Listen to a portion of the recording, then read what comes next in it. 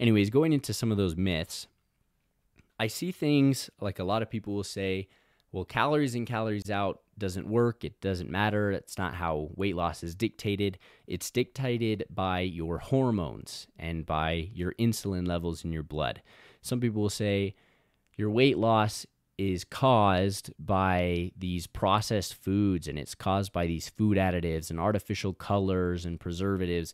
The reason that America is getting so fat is because these chemicals are harmful and cause our body to gain body fat. And both of those arguments are true in some ways. They are. And you might be surprised to hear me say that, but they're not true. They're not true in the sense that calories in and calories out don't matter.